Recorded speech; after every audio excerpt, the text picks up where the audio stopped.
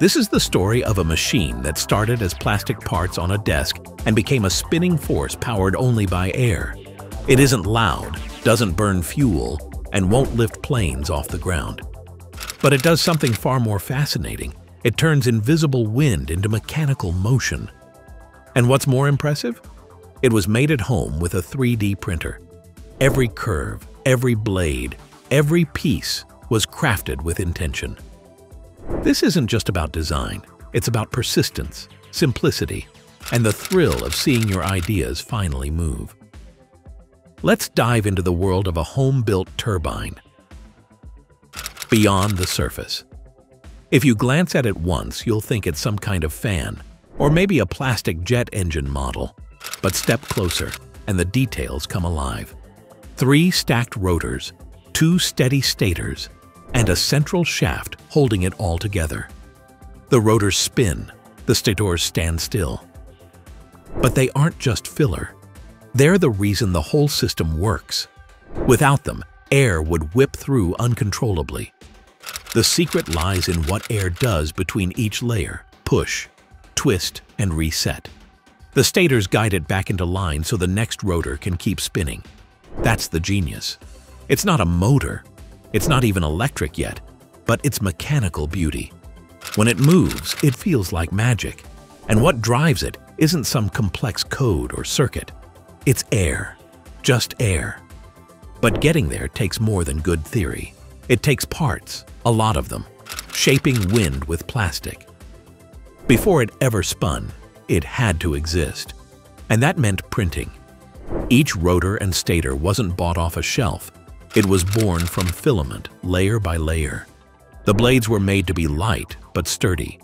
Each wall is thick enough to hold under pressure, but not so dense that it wastes material. Even the housing had to be printed just right, tight enough to keep everything steady, but smooth enough so nothing scraped. It's a balancing act every maker knows. Strength without bulk, precision without perfection. Mistakes happened.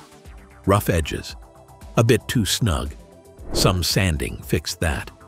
And every retry made it better. When all the pieces finally came together, it wasn't just a stack of plastic. It was a machine. Not silent, not flawless, but ready. And there was only one way to find out what it could do. Test it. But testing air-powered motion without air? That's the next challenge. The first breath of motion. No compressor, no turbine. That was the first limitation. So the project packed up and traveled somewhere with proper airflow. Once connected, the turbine spun, not in theory, but in reality. The sound was crisp and clean, a whisper of speed. This wasn't just a prototype, but moving proof that the design worked. There was no fancy gauge or RPM reader, but you could hear the success. It didn't vibrate, it didn't jam, just pure spin. The machine came alive after weeks of planning, printing, assembling, and tweaking. For anyone watching, it might have seemed small, but to the builder, it was a triumph. Still, good results bring new questions. Could this spin do more? Could it generate electricity? Could it work? That's the thing with builds like this. The goal isn't to finish, it's to push further. And pushing further meant turning air into power. Measurable, usable power. Air in, power out. A spinning turbine means nothing if it can't transfer energy. That's where the stepper motor came in. Normally used to move 3D printer parts, it now played a new role as a generator. Hooked up to the turbine shaft, it spun as the rotors turned. It wasn't hard to see. This thing was working, but there was more. A plug, a full bridge rectifier. Now that spinning shaft sends current through a circuit. DC voltage, light bulb stuff, not enough to run a fridge, but enough to prove a point. Air spins blades, blades spin the shaft powers the generator. And with that loop, motion becomes electricity. For a machine made entirely in someone's home workshop, that's a victory. A small current maybe, but big momentum. And with more air pressure, maybe even bigger potential. But before scaling up, airflow had to be handled better. The intake design was next on the table. Designing airflow. Good airflow doesn't just happen. The first idea was 6 tubes, one for each hole on the front lid. It looked clever, but air doesn't like being told where to go. It resisted. The turbine struggled. It was the wrong kind of chaos. That plan got scrapped fast. Then came something better. Air channels are built right into the lid. Now the turbine didn't rely on tubes or junctions. The air flowed directly and evenly. First try? Decent. Second try? Much better. One of the lids pushed the turbine to over 5,000 RPM. Another one barely scratched 1,500. That's how sensitive airflow is. Tiny changes make huge differences. And when dealing with spinning machines, that's everything. The takeaway? Never underestimate design details. Even a simple curve or angle can differentiate between spin and stall. With better airflow dialed in, it was time to revisit something bold. Could it handle water? The water test. This machine was never meant for water, but that didn't stop the experiment. A hose, a steady stream, and a transparent turbine to watch it all unfold. Water rushed through the casing, but the blades didn't budge. Not even a wobble. It confirmed what was already expected. Water isn't air. It's heavier, slower, and harder to guide. The blade's shape and the rotor's spacing were just right for liquid. But the failure was beautiful. Watching the water swirl inside, bouncing off the stators, flowing past the still rotors, became an art piece.